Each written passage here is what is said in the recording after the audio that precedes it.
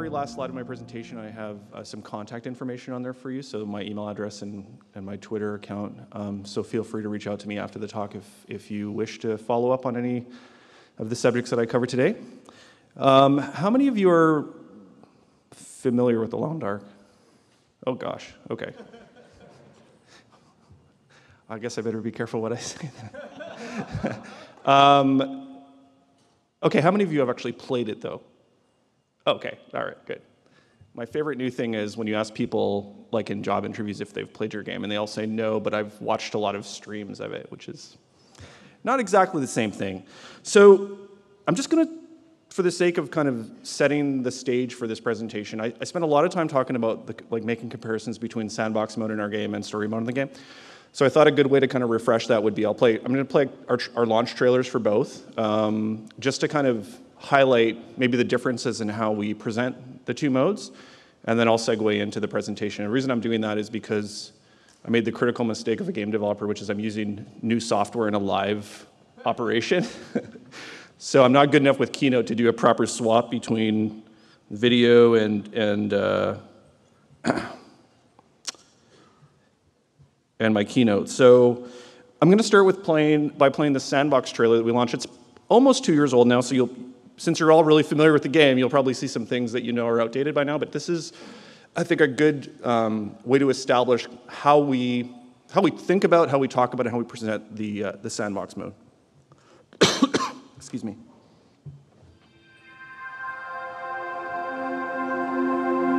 Oh, shoot. This is what I was talking about, sorry. One second, I'm very sorry. Or maybe I won't do that. All right, let's try that again, shall we? Better? Thank you.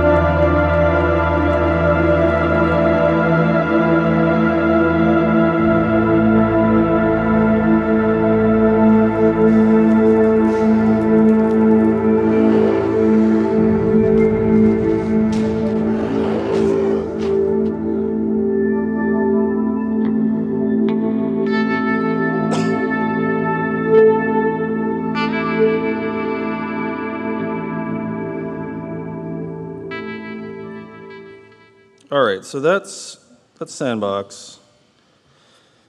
And you note sort of the emphasis on the atmosphere, the ambient experience. That's really the focus of the Sandbox experience for us. And then by comparison, I'm going to play for you the trailer that we launched on August 1st when we launched the first 2 episodes of our story mode last year. I didn't come here to fight about the past. I need a pilot to take me somewhere remote. Someone who won't ask too many questions. Someone I can trust. Wait, questions? Astrid, are you in trouble? Are you gonna help me or not?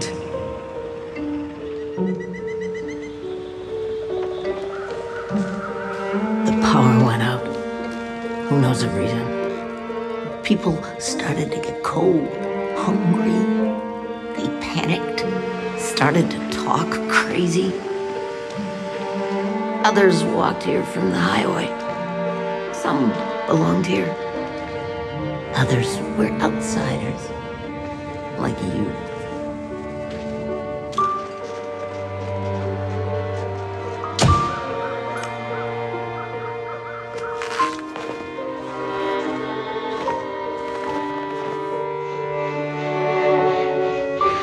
Yeah, see, I was part of that world. It's a world of closed doors and things being off limits. But that world's over. This has all happened before. Soon we'll all be tested. We'll have to choose how far we'll go to survive. You don't have to get it, Mackenzie. You just have to do it. What I did, the choice I made, Get away. I did it for us. He'll be back soon enough. And when he is, I'll be ready. Holy shit! Wait! Hold your fire! They left her, didn't they?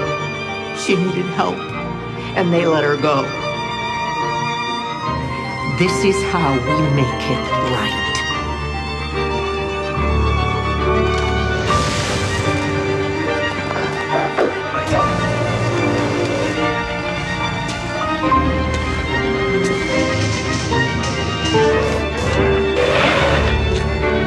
Astrid!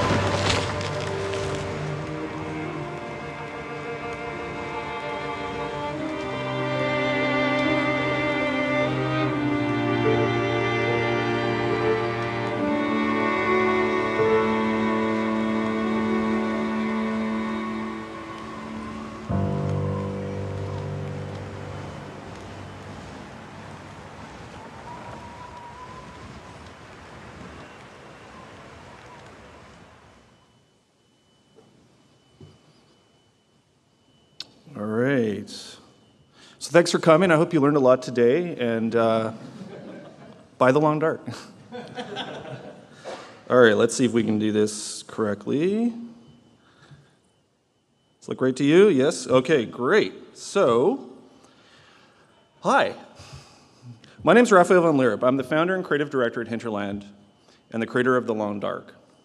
I'm here to share with you my thoughts and experiences around the challenges of blending two types of narrative, the authored story and the playered story, a problem that's fairly unique to the interactive space, and in a genre not well known for its narrative potential, the Sandbox survival game. But before I get into that, I'd like to thank the GDC Selection Committee and the Advisory Board, and in particular Clint Hawking, for inviting me to speak here at the main conference. This is my third time presenting at GDC, and it's always an honor to stand amongst and in front of such distinguished creators and survivors of game development. I'd also like to thank my team at Hinterland, some of who are sitting in the audience today, back there. So, if there's things you don't like about the game. And without whom I wouldn't have much to stand up here and talk about. I'm going to start with the standard GDC caveats. I'm not a lawyer, and forgive me if this sounds like disclaimers against litigation, but really this is about creating a safe space within which to share information and ideas. This caveat allows me to feel comfortable in sharing my experiences with you today without the pressure of feeling like I'm trying to teach you or influence you in some way. I'm merely here to share the benefit of some lessons hard won. It's up to you then to decide if this information is of any use to you. If you wish to embrace it, great, and I hope it helps guide you to success in your own projects. If you wish to run away from it, also great. Perhaps I helped you to avoid some very painful experiences or inspired you to blaze a much better path forward for your own project.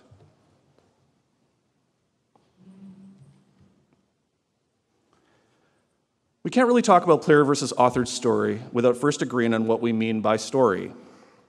For the purposes of this discussion, I mean story as an architectural construct. It's a set of consecutive moments that are imbued with meaning due to their context. While game mechanics are the building blocks of the gameplay experience, that is, what the player does in the game, story is what emerges when you give these moment-to-moment experiences meaning by how you think about them, how you feel about them, and how you talk about them with other people.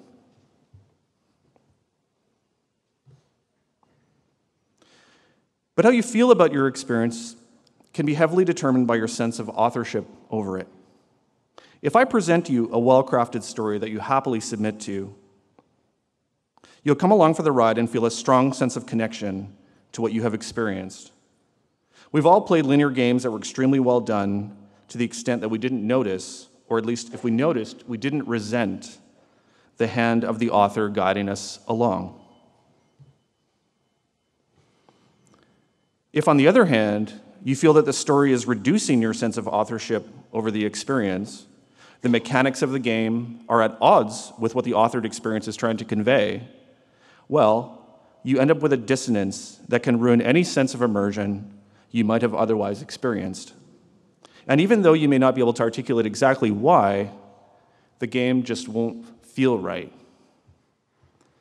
The challenge in providing authored story as a framework over a game that is heavily biased towards player experimentation of the gameplay space, which is the definition of a sandbox survival game, is in striking the balance between the different types of story the player will experience.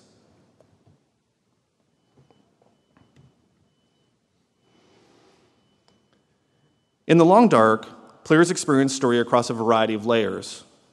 Each of these layers is supported by a kind of narrative scaffolding that is comprised of all the things you see, hear, do, and feel as you go through the game.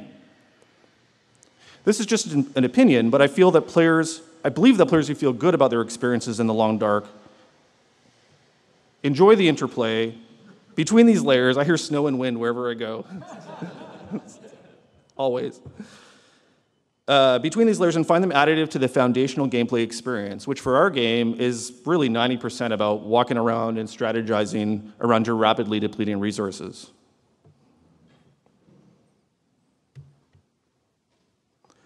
I also believe that some of our approach to isolating these layers into discrete experiences, our sandbox survival mode on one side and our story mode on another, resulted for some players in a narrative experience that felt at odds with their expectations. To really understand that, we have to talk about the various layers of content and systems that generate what we talk about as the story of the game. And we also have to talk about our specific approach in the long dark to presenting these layers to the player over time.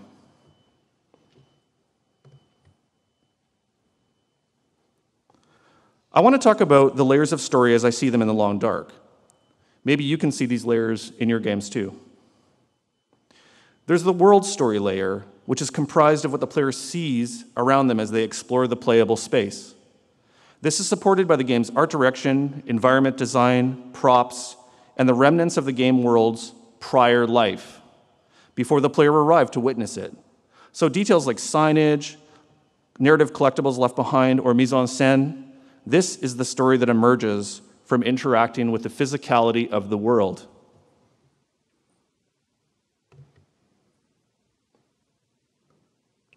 World story is heavily implied. It's a mostly ambient experience that players take in, and mostly without thinking about it. And as implied story, it doesn't present itself as such. It's more about look and feel, and in some cases it will be described as the world's personality. An example of the world story would be our portrayal of the town of Milton in episode 1 of our story mode. You can tell just by looking at it that not all is well.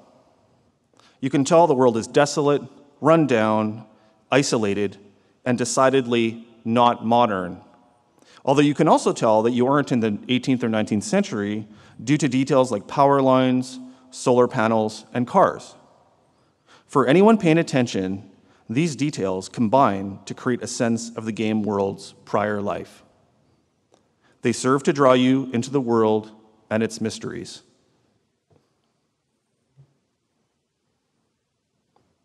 There's also a systems story layer, which is the story that emerges from the things the player is doing in the game. This is mostly about stimuli that force decisions, the player's manipulation of mechanics, user interface, or controls in trying to execute on decisions, and then the outcomes of those decisions, always forced by the interminable march of the game's underlying systems and tuning, which conspire to create a kind of experiential heartbeat. By my definition, the systems layer of story is about memorable moments that exist at the intersection of the game's interactivity.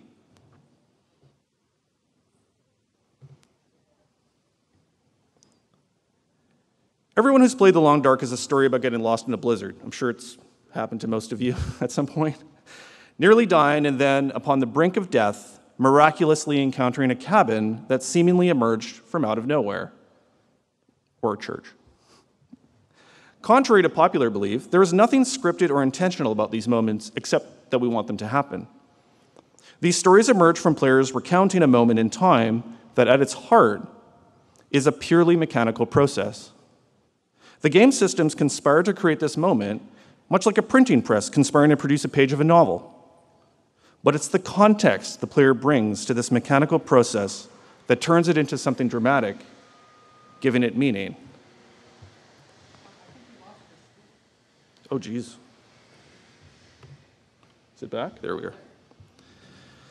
So here we come to a definition of player story. Player story is what you get at the intersection of world and system story layers. The player can use their intuition and senses to generate a mental model of what the game world is, what it might have been before they arrived in it, and then can use that information to orient themselves on a visceral level.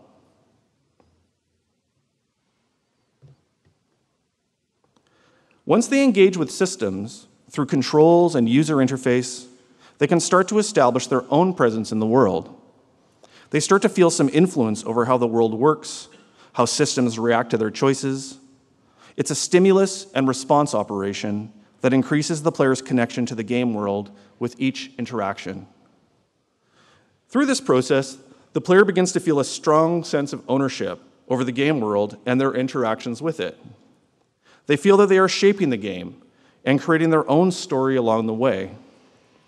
For some players, their player story is the most important expression of narrative, and it's a much more powerful story for them than anything we can create.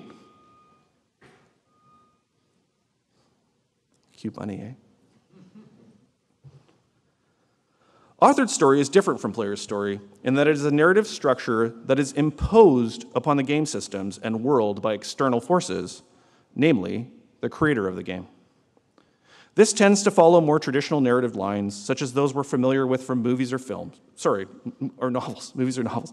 But its primary characteristic is that it is something that is brought in from the outside, not something that emerges naturally through the confluence of world and systems. It's also something that can, for some players, interfere with the sense of the player story. Because in terms of hierarchy, the authored story rules over all. This can be mitigated in games that have extensive systems supporting player choice, and then allowing these choices to modify authored story in a meaningful way.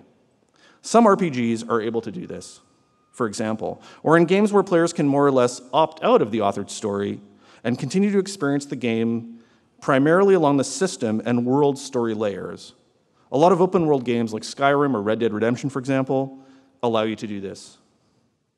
That said, most open world games still impose an authored narrative structure that even the most free-roaming, mechanics-focused players will eventually bump up against. Minecraft is one of the few open world games that comes to mind that exists primarily on the systems and world layer and eschews authored story entirely.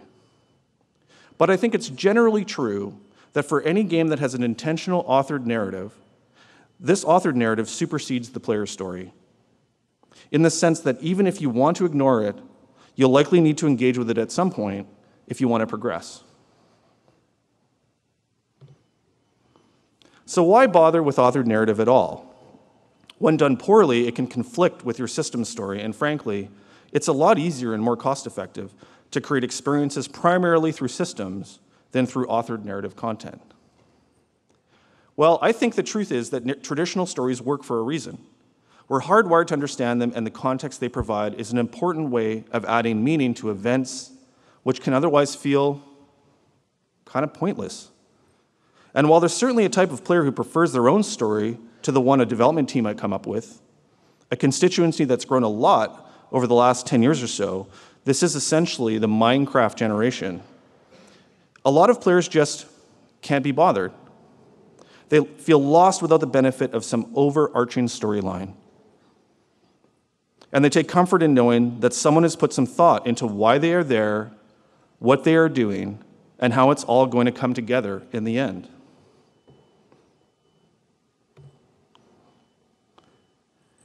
Any X-Files fans here, or Lost fans here? Remember when X-Files first came out, not the garbage that they're putting out now, but kind of the first, let's say, 5 seasons that were really good, okay? Or Lost? Anyone ever got into Lost? Big way, yeah? Do you remember the moment you realized that the creators didn't really have a clue where they were going with the story? The moment you realized that we were just kind of making shit up as they went along, right? That was the moment you probably, like me, threw your hands up in the air and said, screw this. Why was that moment upsetting to us? Because an authored story is taking us along for a ride, and it's a ride we're willingly submitting to because we think we're being taken somewhere interesting. So you know, it better be going somewhere interesting. And if you stop believing in the tour conductors, well, it's done. The illusion is broken. The magic is lost. You see behind the curtain, and there's no point going any further.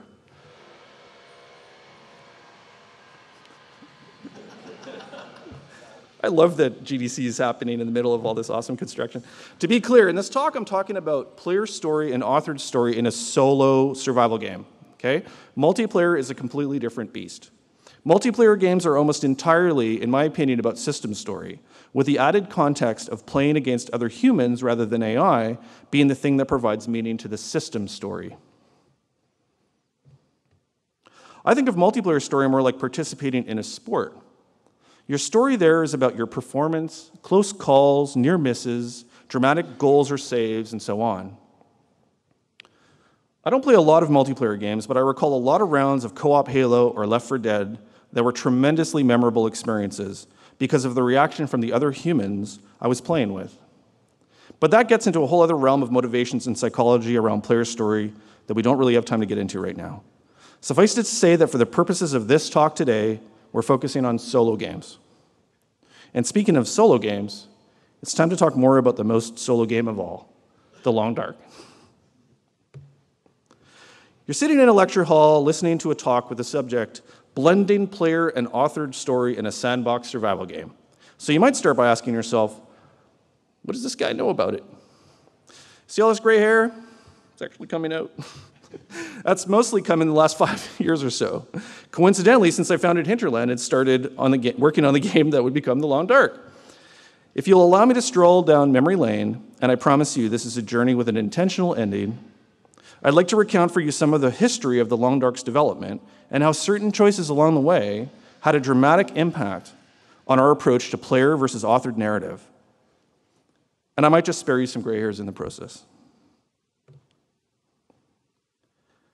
My first concept of The Long Dark was a tablet game called Survival Story. We built a prototype on iPad which let you navigate a simple top-down map and select points of interest or locations to explore, at which point the game would transition to a small 3D scene the player could move around in. It didn't take long to realize that this form of presentation would be too limiting for an experience that was meant to be 90% about immersive exploration, so we quickly shifted our focus to creating something for PC and Steam. This was back in 2013, and you have to remember that Steam, while impressive as a digital distribution platform, didn't feel quite as omnipresent as it does today. Everyone, it seemed at that time, however, was developing games for iOS. It was a new gold rush. So to step away from the platform that seemed to be ascendant for the more pokey-feeling PC felt like a big risk. Don't forget, this was still the era when analysts brazenly predicted the death of the PC. Still hasn't happened, by the way. In any case, PC felt right for the kind of experience we wanted to deliver, and Steam meant we could find an audience without a publisher. And satisfying these two needs was enough to merit this way forward. Most of the team at Hinterland, back then as today, came to Hinterland after long stints making games in the AAA side of the industry, which meant we didn't really know anything about social media, streaming wasn't really a thing, And our primary experience of community was the occasional piece of fan mail, like literal mail, like physical stuff they send in the mail, that would get sent in and posted on a bulletin board for all of us to see. The point here is, we were building a long dark in an environment where community was becoming a thing. Nobody really knew what it meant or what one was, but we knew that we needed one. And a lot of studios kickstarted the creation of their communities using, well, Kickstarter. And we did too. We launched a Kickstarter campaign, experienced 30 days of terrible anxiety, and in the end we raised $250,000 and gained a community of nearly 7,000 backers. And this was amazing for us and our first wonderful experience of being front and center with our community, as opposed to interacting from behind the shield of the marketing and PR departments that we were accustomed to from our AAA days. And I think we got a bit excited, maybe even a bit addicted, to the idea of having fans and feedback for the things we were doing. Our Kickstarter was for a heavily story-driven survival experience about a bush pilot named Will Mackenzie who'd crash in the Canadian wilderness in the aftermath of a mysterious geomagnetic disaster. Sound familiar? And that disaster would render all of our technology inert, thrusting us into a new dark age. And in the throes of a harsh Canadian winter, Mackenzie would have to struggle to survive while managing relationships with other survivors who were upset at starving and pissed off wolves and not being able to check Facebook and stuff. So with our fresh community in tow, we embarked on work to take our Kickstarter prototype and flesh it out with more mechanics and content, with the emphasis being on these intriguing, post-apocalyptic story moments we'd be delivering in these amazing 2D animated scenes. What we quickly realized, however, was that the core of our game, the systems layer, really needed more feedback. We'd released an early version of our gameplay systems and world layer, which we referred to as our Sandbox, hinting at its non-narrative roots, to some of our backers and received our first playtesting feedback. And much like the outcome of our successful Kickstarter campaign, we were heady with having direct access to our players. We wanted more feedback. We also noticed a trend with some of our Kickstarter backers. Despite giving them an early build to play, many of them came back to us saying they wanted to wait. They didn't want to experience the game before it was finished. Specifically, they didn't want to experience the game before the story was complete. So we asked ourselves, how could we get more players, more feedback, but in such a way that we wouldn't spoil their first time with The Long Dark by making them go through the clumsy first draft of a story experience? I then landed on a solution that would forever sunder our world and systems layers from our authored layer. I said, let's separate the mechanics from the story, release only the mechanics in one region of the game world, leave just enough info to provide context for where the player is and why they're there, but keep all the rest of the real story until it's done. The intention was to generate more player feedback on systems while holding back the story for maximum future impact.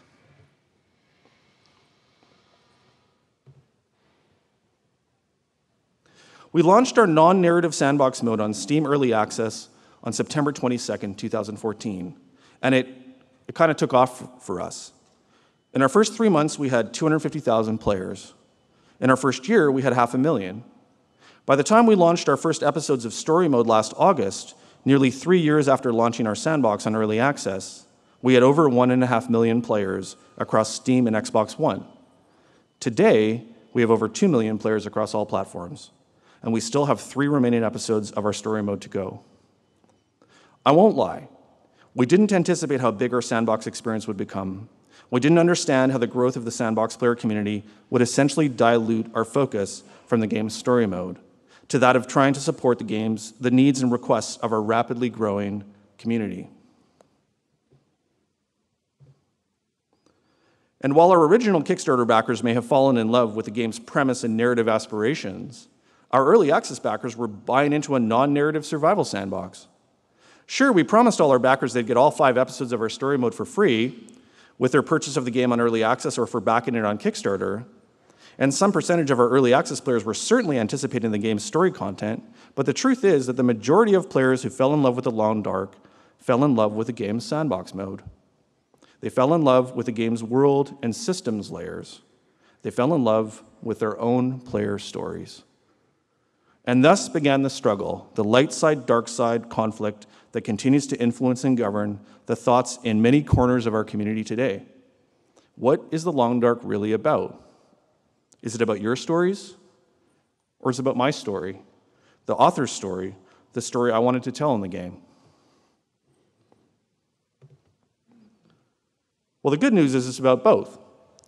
But as the Sandbox experience continued to gain momentum, I became increasingly frustrated by how much narrative ownership we were needing to sacrifice to keep the Sandbox engine fueled and functioning. While the early Sandbox regions were intentionally generic, we started hitting against constraints. The more world and systems we built to sustain the Sandbox, the harder it became to hold on to content that would be fundamental to making the game's story mode stand apart from the Sandbox. Why was this important? Because we wanted to be able to launch twice, once with our Sandbox and once with our story mode. We didn't want to lose out on the chance to do a big reveal of our story content, and we wanted to ensure that by the time we launched our first episodes, people would still give a shit. In order to accomplish this, we needed our story launch to essentially be a whole different experience. And the more we built up the Sandbox, the longer it took to build up the story mode to the corresponding degree. Because, well, story was our idea. It was the reason we'd made the game to begin with. I wanted to present the story of Will Mackenzie and his estranged wife, Dr. Astrid Greenwood, and share their complicated relationship with players against the backdrop of a harsh wilderness survival in this post-apocalyptic, aurora-illuminated Canadian landscape. I wanted to create an epic survival story with a decidedly Canadian context and a new kind of disaster, a quiet apocalypse that would be thoughtful and beautiful. But many of our players were happy to simply avoid freezing to death while they tried not to get eaten by wolves. Many, many times we heard the refrain, and we still hear it today. I don't care if they spend any more time on story, I just want more Sandbox updates. Maybe some of you write that. It's okay. In order to maximize the impact of our story mode launch, we kept the game world intentionally generic, almost as if we wanted it to stand as a placeholder for what the game would become at full launch. Regions took on totemic names like Pleasant Valley and Mystery Lake. Items had simple names and iconic labels that left as much as possible to the player's imagination. There was no readable text in the world, including on signage. We kept our world story vague and almost impressionistic to allow maximum mileage in player story. We do as much as possible to influence the player's experience of the world and its history, as little as possible. But, and this was my fatal flaw. Well, not fatal, because clearly I'm still here, but if I was a character in a novel, it would be my fatal flaw. Despite this intentional genericism of world story designed to support as much player freedom and ownership of the game experience as possible, I didn't really revise my internal definition for what the authored story of the Long Dark would or should be. Well, that's not entirely true. I'd actually made it way harder on myself and my team. I decided that it wasn't enough to just tell Mackenzie's story. We should also tell Astrid's story. And we shouldn't tell the story in such a way that the plot remained the same whether you select Mackenzie or Astrid, a gender-based selection that would have no real impact on the story the player would experience, the Mass Effect approach. We would go all the way and create two entirely different stories. Yikes. Back when the game was called Survival Story, the narrative would be delivered primarily in these motion graphics-styled cinematic scenes. You can see remnants of this style in our first episode, actually, in those flashback sequences in the hangar and then plane crash. With basic dialogue trees allowing some fairly simplistic player choice logic. And while the world would feel relatively open, the narrative structure would be pretty linear. Much more linear than a truly open-world game. Because back then, Survival Story wasn't really an open-world game like the Long Dark would become. The point here is, I was still thinking about the structure of the story being more linear, as it was in its initial iterations of the project's early days. And that failure to update the narrative structure to suit an increasingly open and free-form player experience created a tension and conflict in our player experience that persists today.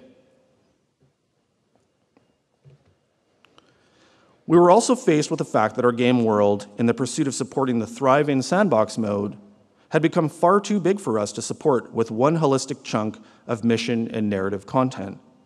Although I liked the episodic structure for how it mapped to television-style writing that felt like a great fit for our game, we ultimately had to find a way to break up our story into smaller pieces because our game had just become too big.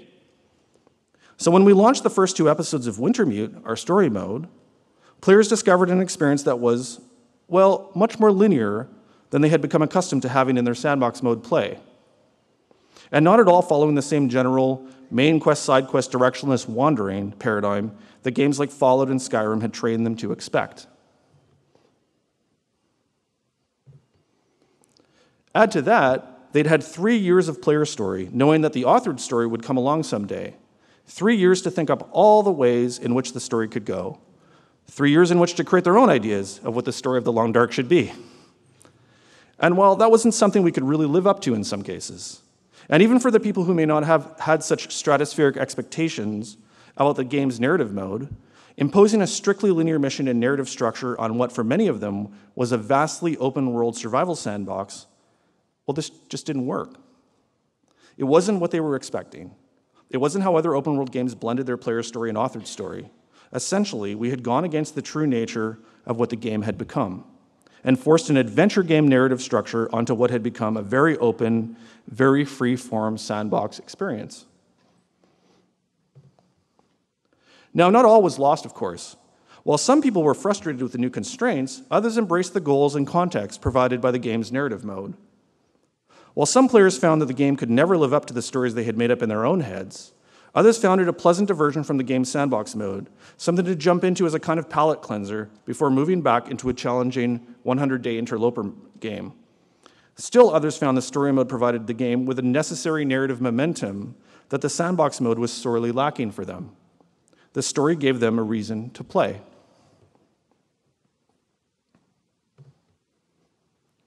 One thing we've realized since we launched our episodes last August is that this dissonance between expectations set up by the game's sandbox experience and what we delivered in our story mode were largely a function of our lengthy early access campaign.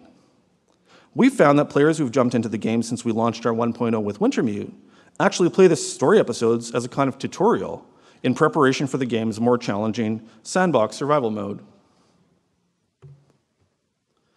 This works as intended since the story mode not only introduces mechanics in a safer context, thus softening the hard entry into our permadeath survival mode, but also allows players to take all the world layer context from story mode with them into survival mode. Issues with mission linearity aside, I suspect that if we'd launched our story and survival mode simultaneously, rather than with a 3-year interval between them, this perceived disconnect wouldn't have really been an issue. The other benefit of launching the first 2 episodes of our story mode is that it allowed us the opportunity to reset expectations about the world layer of the game by adding more specific information about what happened before the player arrived, essentially the world's prior life. As if to reinforce this, the first region in episode 1 was the town of Milton, the first major region in the Long Dark to have a non-generic name. We poured a lot of energy into making Milton feel like a real place, and it set a new standard for us in the level of realization and verisimilitude we'd achieve with our locations. We also took the opportunity to add some life to the world layer by leaving narrative collectibles behind, notes that would, again, fill in some of the blanks regarding what had happened to the world of Great Bear Island before you crashed your plane in the aurora-filled night sky. One way in which we attempted to unify the system story and authored story layers in the Long Dark was through the inclusion of our trust system. The idea here was that various predetermined narrative and knowledge breadcrumbs would be unlocked based on your gaining trust with survivors in the world. These breadcrumbs could be background on world events, map locations to supply caches, crafting blueprints, or even skill knowledge that would improve your capabilities as a survivor. These gameplay elements were contextualized with story moments, typically dressed up with lore or backstory to provide at least a thin veneer of meaning outside of their value to the systems layer. In order to gain trust, however, the player has to provide the NPC survivor with supplies, resources they can't get on their own, And gathering these resources requires the player engage with the game's core exploration survival systems loops. It's similar to the relationship mission progression has to narrative content in most games with a story. In a mission, you are provided with narrative context, a reason for why an NPC needs something from you. You then engage with game systems in order to achieve the stated goals, and your reward is typically some gameplay benefit, loot, progression, etc. And then also the unlocking of the next beat of narrative context.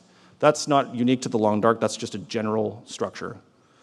Trust plays with the same structure but streamlines it to its very essence. The context is simple. The goal is often something that the player needs, and in the process of trying to satisfy the objectives outlined by the narrative context, the player engages in the core systems loop, which then produces new opportunities for player story via the system's interactions. Unfortunately, in our current implementation, many players found the trust content to feel very fetch questy. In the context of a survival experience, it makes sense that NPCs who are often weaker than you would try to get you to take risks on their behalf. And in a world of resource scarcity, the challenge of obtaining food, fuel, and other supplies to help ensure someone else's survival, potentially at the cost of your own success, creates an interesting tension and is thematically very relevant to our world. It's relevant to our game world, but I guess it's relevant to the real world too. It was also a way for us to differentiate between the survival mode, an ultra-egocentric experience where you only have to worry about your own needs, to the challenges of having to consider the balancing of your needs against the needs of other people you encounter in the world, many who need your help. How far will you go to survive?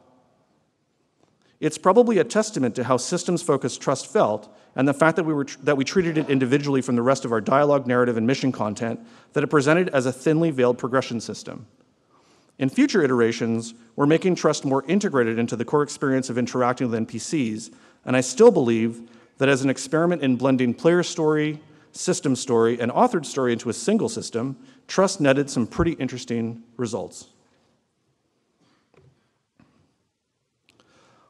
While the decision to split the game into sandbox and story modes allowed us to confidently launch our early access campaign without fear of spoiling the story content for our players, and to be clear, I think that was the right call, given that I don't think heavily narrative games generally do well in the early access model, I think we ended up breaking with open world conventions in doing so.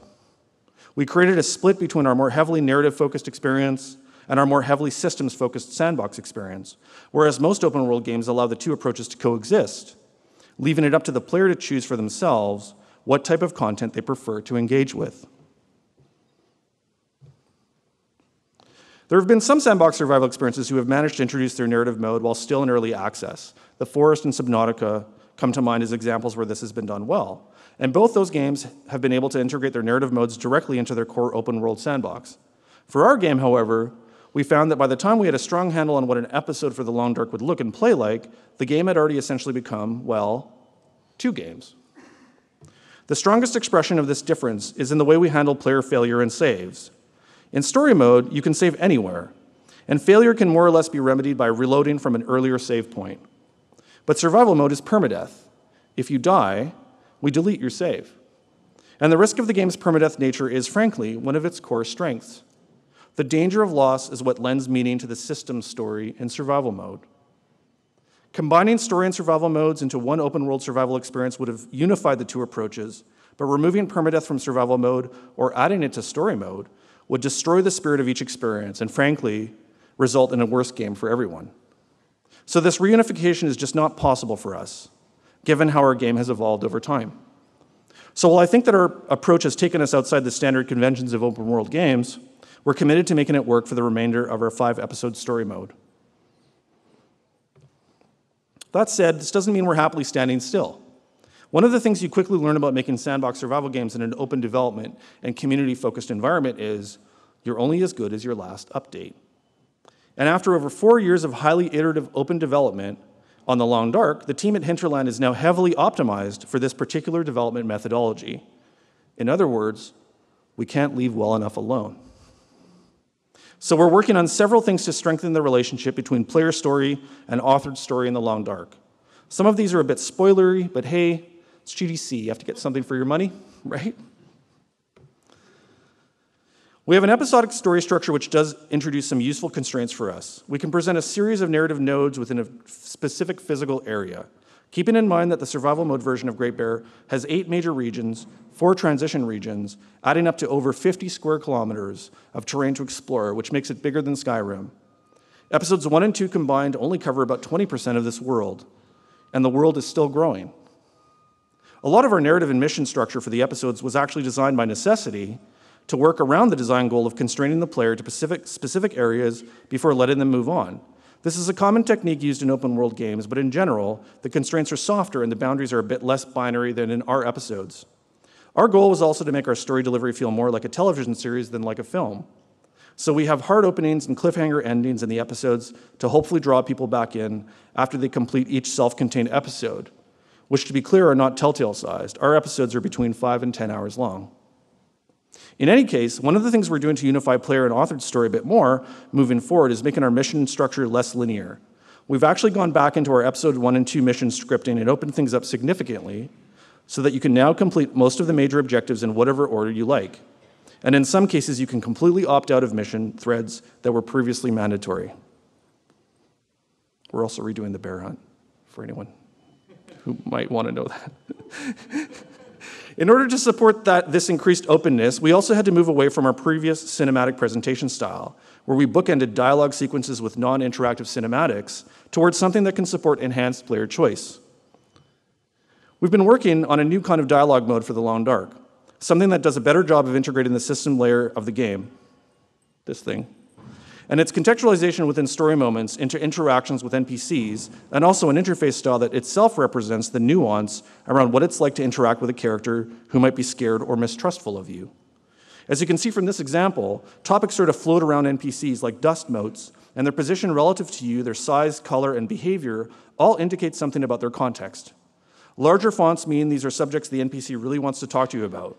Locked items suggest topics that are available if only you first satisfy a gameplay requirement.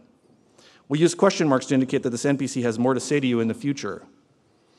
And the speed at which some topics move, or the fact that they may fade in and out, making them hard to select during a conversation, reflects on an NPC who might be trying to be evasive about something. This approach not only blends the systems layer and authored layer much more organically, but it's also scalable and dynamic enough to be reactive to player choices, which supports our goal of opening up the mission and therefore the narrative structure. Well, I certainly don't recommend that you go back and spend a lot of time and money redoing content that you already spent a lot of time and money on, content that a lot of your players have already experienced and may not want to experience again, but we see these improvements as important work for strengthening the foundation of our game, so that we can build the future story episode content such that the player story and authored story coexist more cohesively. So after all this, what comes next? Well, as far as this presentation goes, I'd like to leave you with a few high-level takeaways, things for you to consider in your own projects, and then with whatever time we have left, open the floor to your questions. For a lot of players, and this is particularly true if you have an open world-ish or sandbox-ish game, their story is a lot more important to them than anything you might come up with. Make sure that you create tools that allow them to influence the game world in a way that gives them a sense of ownership. In the Long Dark, we often have players post lengthy survival diaries that narrate the moment-to-moment mechanics of their sandbox experiences. To a lesser degree, players share their experiences of the story mode, but there's just less for them to own there that other players aren't also experiencing. Our survival sandbox has become an engine for memorable moments, which makes it appealing for streaming, itself a kind of player storytelling. And we have an in-game diary that encourages players to keep notes of what they've done each day or remark on where they may have stashed supplies or encountered obstacles they'd like to come back to when they're in better shape. We also think about how to create interesting choices within our mechanics, things like our rabbit harvesting interaction, where you have to make a choice about snapping a cute bunny's neck or releasing it and going hungry yourself. These are relatively small investments from an implementation standpoint, but they can create tons of animated discussion amongst your community, a lot of it in public places where other people's curiosity might drive them to check out your game. In this case, the rabbit harvesting also becomes core to the player's story, and the choice to harvest or release, as in BioShock, is something players will reflect deeply on, strengthening their bond with the game. The point here is, sometimes small tools dedicated to player sharing can go a long way when they are in support of a game with a high index of player-generated story moments. A lot of your players won't be satisfied with only having player story. Authored story still has a very important role to play in setting up overall context and providing necessary momentum and motivation for player activities. If you give players the opportunity to opt out of the authored story from time to time in ways that feel meaningful, then the two approaches to story can complement one another nicely. This is, in fact, the true strength of the open world genre. And if you don't have the budget for cinematics, VO, facial animation, etc., find a more cost-effective way to present your narrative moments. There are many great examples of how to do this across the spectrum of independent games. So don't abandon authored narrative because you're afraid it will be too expensive. Consistency is more important than hitting a particular presentation style. This is less of a note on narrative approach and more about general community engagement or setting expectations. If you're making a sandbox survival game in an open development environment like early access or game preview, be very clear about the kind of game you are making when you talk about it with your community. We spent nearly 4 years publicly making a super open freeform survival sandbox game, and at the same time made a narrative mode for it that we kept very much in secret. Even though we tried to explain that our story mode would be different from Sandbox, for fear of spoiling stuff, we never really articulated exactly how our story mode would differ from Sandbox. It might be better to give up some of the surprise factor and just be more forthcoming about the exact nature of your game structure, assuming you are holding major stuff back from your community. I think in general, you can get a community on board with pretty major changes to a game, provided you ease them into it, which in the case of our story mode, we did not do. I would never suggest that anyone design a game specifically to make it more streamable, but if your game naturally lends itself to this type of player storytelling, then do whatever you can to make the most of it. That said, for offline games like The Long Dark, the most important storytelling tends to happen outside the game, in the community itself. So try to provide some in-game tools to facilitate players recording their own experiences. A journal-type system is a good place to start. And outside the game, make sure you dedicate some safe community space for the sharing of fan fiction and player diaries. Not only will this serve as a stage for your players' creativity, but their excitement about their own stories will be infectious and encourage others to explore your game. Well, I don't think we've necessarily solved the problem of better blending of player and authored story with The Long Dark, at least not yet, and I don't pretend that I've provided the solution in this talk. The balancing act between the imposition of authored story on player story is one that many open world games are still struggling to solve. My theory is that it's not really possible to find a balance between these elements that satisfies all player types, so that providing as much freedom as possible is probably the safest path forward. In this way, our solution of creating two different modes, one specifically targeted at systemic anecdote creation and one specifically targeted at a more traditional narrative, might be a viable alternative to the vast blended open world experiences that are the purview of the Skyrims and Grand Theft Autos of the world. Because ultimately, whether your game has discrete systems designed to support player or authored story, or it doesn't, the player's experience of your game and how they talk about it with other people, whether it's in streams, in forums, blogs, or in social media, will be the most powerful story they experience. Thank you.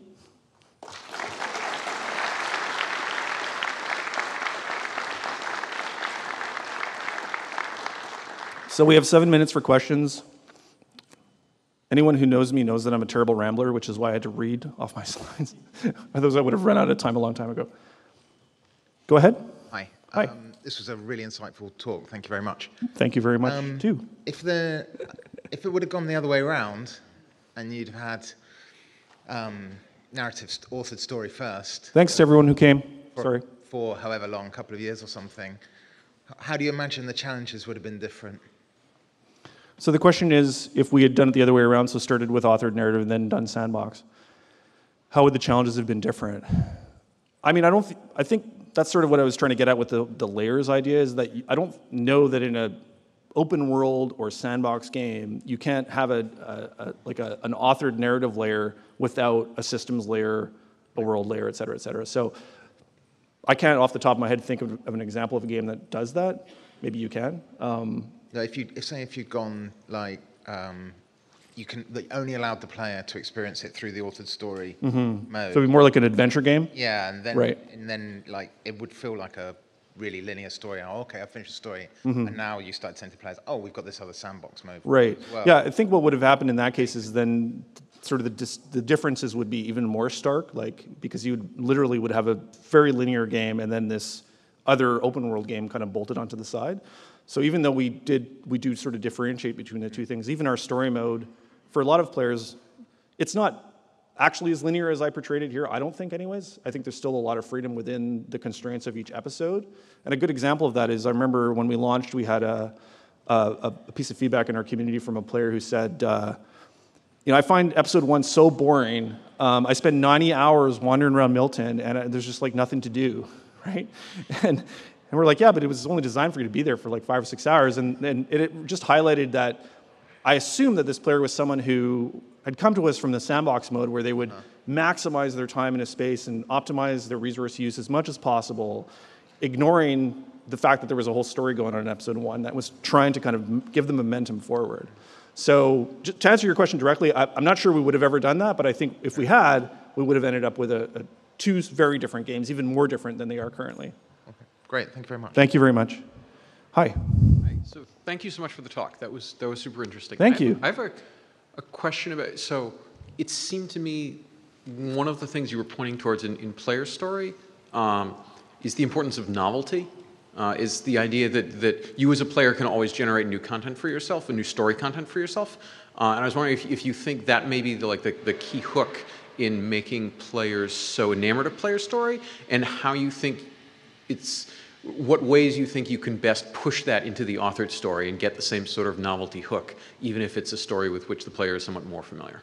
It's a great question. I'm going to try to rephrase it, but you might have to help me out. So,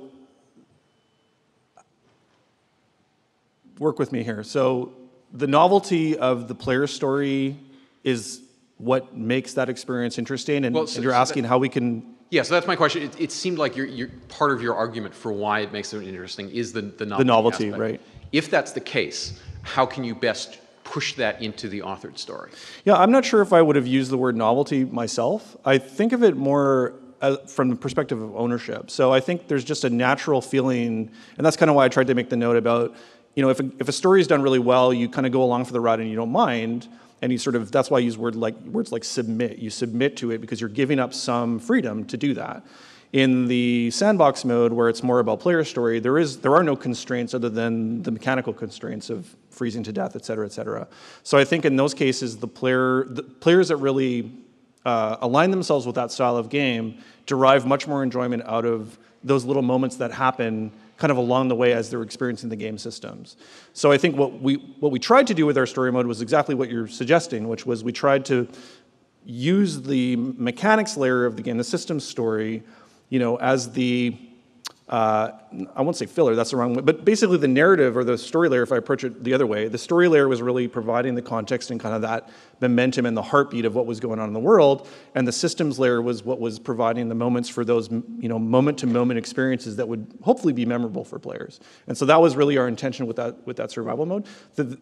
Sort of echoing what I said over here, I think where we ran into problems was just that, when you have a 50 square kilometer world and you can wander aimlessly forever, we have players that play for 1,500, 2,000 hours kind of in the sandbox world, even putting them in an area that's 10 square kilometers suddenly feels very restrictive to them. So, but anyways, to your question, I think we tried to do that with our story mode.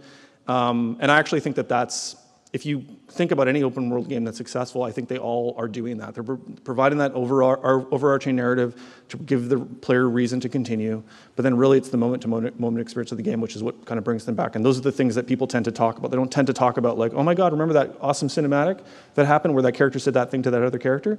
It's really more about like, holy cow, do you remember that moment that thing happened in the game that I did in the game, right? Mm-hmm. Does that answer your question? Yeah. Not really? Feel free to get in touch with me afterwards. It's pretty nuanced stuff, so. Yeah, okay. Absolutely. But thank you. Yeah, thank you for the question. Take up everybody. Okay, thank you. Anyone else? All right, you guys let me off easy. All right, thank you very much for coming. Oh, we've got one more here. I'm sorry. I shouldn't have spoke too soon. Hi, how similar is the story mode as it launched to how you envisioned it at the time of the Kickstarter pitch? I mean, in terms of realization, we were able to achieve much more than what we'd expected to achieve in our Kickstarter pitch. We had a fairly small budget when we did that campaign, fairly modest ambitions for what we would do with the game. And so what we ended up delivering is, I feel, at a much higher level of quality, a much more impressive level of realization in terms of facial animation and character realization and the music and the VO and everything that's going on there. So certainly in our original intention, things were going to be much more modest in terms of presentation. So we were able to not only provide a much bigger world that had a much richer set of systems to play with, but also the actual narrative content itself was at a higher level of realization. So, but the actual underlying story or the intention of the game pretty much didn't change at all from the Kickstarter to launch, with the exception of adding the Astrid story. So in the original sort of idea for the Long Dark, you would just play Mackenzie's story kind of all the way through, and Astrid was there as a character to kind of help provide motivation for doing certain things. But when we launch our third episode, you're actually going to be playing as Astrid. So you're going to see the sort of the experience of the Long Dark from a completely different perspective. She's a doctor. She's in a different part of the world than you are. So sort of we'll show her part of the story as well and kind of go back and forth between the two characters. So that was something that we would never have been able to do in our Kickstarter, or like in the pitch that we had for the Kickstarter campaign, and would have been far outside of our reach. I think it's not outside of our reach right now. Does that answer your question? Okay, great. Anyways, it seems like we were out of time, so thank you so much for coming, and feel free to get in touch with me afterwards if you like. Thank you.